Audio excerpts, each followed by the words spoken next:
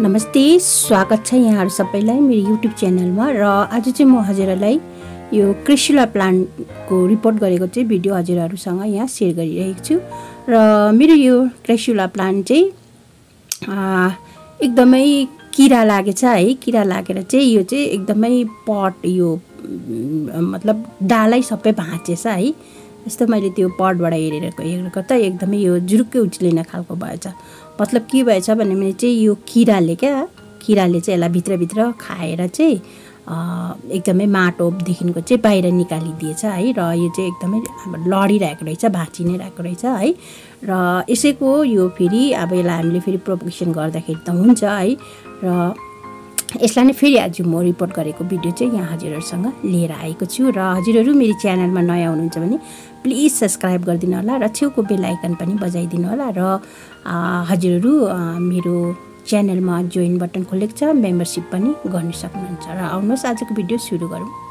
र यहाँ देख्नुहुँदैछ, यहाँ मैले ठिक्री हालेको छु है। ठिक्री भन्नुको मतलब सबभन्दा पहिला हामीले गमला तयार पार्दाखेरि चाहिँ यसरी ढुङ्गा हाल्नुपर्छ।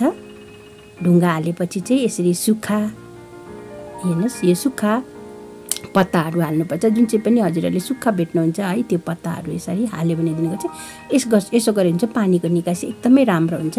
यो चाहिँ पानीको निकासीको लागि गरेको। र यहाँ सोइल मैले तयार पारिसकेको छु। र सोइलमा चाहिँ यहाँ मैले गार्डन सोइल एक भाग लिएको छु, अनि गोबरको खाद है, अनि कम्पोस्ट, भर्मी कम्पोस्ट यति मिसाएर चाहिँ यहाँ मैले पट यहाँ तयार पारेको। हेर्नुहोस्, र जुन चाहिँ मेरो यो प्लान्ट यो किराले खाएर चाहिँ लडेको भने चाहिँ भाँचेको नै थियो है। र त्यसलाई नै फेरि मैले चाहिँ यहाँ रिपोर्ट गरेको।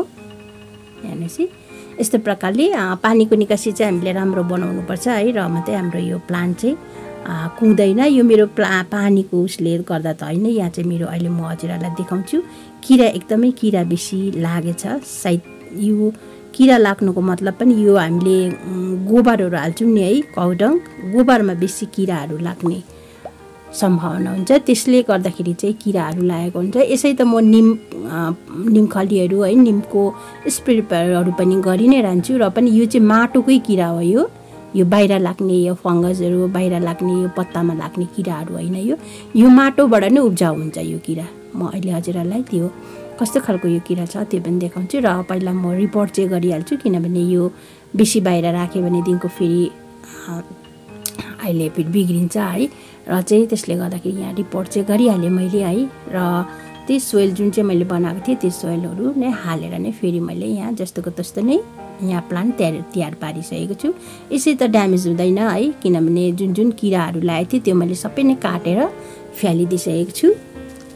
काटेर फ्यालेर चाहिँ यो फेरि रिपोर्ट गरेको। त्यसमा फेरि मैले फङ्गिसाइडमा भिजाएर राखेर चाहिँ यो मैले रिपोर्ट गरेको। किनभने त्यो किराले जुन चाहिँ जग्गा खाएको थियो है, त्यो किराको जग्गा त फेरि हामीले फङ्गसहरू लाग्छ त्यहीँबाट नै। त्यसले गर्दाखेरि चाहिँ फङ्गिसाइडमा चाहिँ झन्डै आधा 1 घन्टा जस्तो चाहिँ मैले भिजाएर राखिवरी चाहिँ यहाँ रिपोर्ट गरेको। हेर्नुहोस् है, र यस्तो गऱ्यौँ भने चाहिँ फेरि हाम्रो यो प्लान्ट चाहिँ ड्यामेज हुने चाहिँ डर। र हजुरहरूले पनि ध्यान दिनु होला है। यो माटोमा यो किरा हुन्छ, त्यो किराहरू चाहिँ हजुरहरूले समयमा नै टिपेर फ्याल्ने गर्नु होला। र किरा चाहिँ यस्तो हुन्छ, यहाँ हेर्नुहोस् है, यहाँ देख्नुहुँदैछ हजुरहरूले यस्तो खालको। योलाई चाहिँ हामीले नेपालीबाट यसलाई खुम्ले किरा पनि भन्छौँ है। र यसले चाहिँ एकदमै प्लान्टमा, जब प्लान्टमा हाम्रो प्लान्ट खानु तयार हुन्छ, यो प्लान्ट यसले चाहिँ एकदमै सखाप बनाइदिन्छ। जस्तो भित्र पोसेको हुन्छ है, अनि त्यो प्लान्ट चाहिँ टक्कै भाँचिदिन्छ। यसले चाहिँ खाएर चाहिँ प्लान्ट हाम्रो भाँचिन्छ है। र यस कारणले गर्दाखेरि हजुरहरूले पनि सोइलमा घरिघरि सोइलहरू हामीले कोटाएर हेर्नुपर्छ, यसरी किराहरू लागेको छ कि छैन। बेलामा नै हामीले यो किराहरूलाई निकाल्नु पायो भनेदेखिको हाम्रो प्लान्ट अवश्य नै बाँच्छ है। र हामीले फेरि त्यसलाई न्यू ग्रोथहरू गरेर फेरि हामीले नयाँ प्लान्ट तयारी पार्न सक्छौँ। र यस्तो प्रकारले मैले चाहिँ यसरी गरेँ है। हजुरहरूले पनि घरिघरि माटोहरूलाई, सोइलहरूलाई ध्यान दिँदै गर्नुहोस्, हेर्दै गर्नुहोस्। र यसै कारणले सोइलमा एकदमै हामीले तितो कुरोहरू, पिरोहरू हाल्नु भन्छ नि क्या। अब कोही बेला खोर्सानीको धुलोहरू, म त त्यो लिक्विडहरू बनाएर पनि हाल्छु, खोर्सानीको लिक्विडहरू, कोही बेला प्याजको लिक्विडहरू त्यसो गर्दाखेरि पनि किराहरू लाग्ने सम्भावना हुँदैन र पनि भन्दै पनि गर्दा पनि लागिहाल्छ। जस्तो मेरो अहिले हेर्नुहोस् यस्तो भइरहेको छ र यसले गर्दाखेरि घरिघरि माटो कोटाएर हेर्नुहोस् अनि माटो घाममा सोइलहरू हामीले घाममा देखाउनुपर्छ। त्यस्तो गऱ्यो भनेदेखिको यस्तो प्रब्लमहरू ज्यादातर देखा हुँदैन।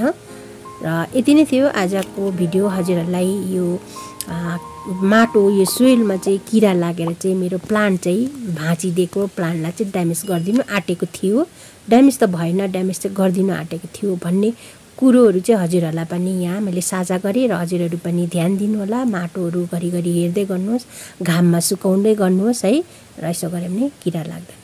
यति नै थियो आजको मेरो भन्ने कुरोहरू र मेरोमा जस्तो प्रब्लम थियो त्यो हजुरहरूलाई यहाँ मैले साझा गर्न सकेँ। र हजुरहरूलाई आजको मेरो यो भिडियो र मेरो सल्लाह मन पर्यो भने लाइक, कमेन्ट, सेयर र सब्सक्राइब गरिदिनु होला। हस् त आजलाई यति नै, धन्यवाद।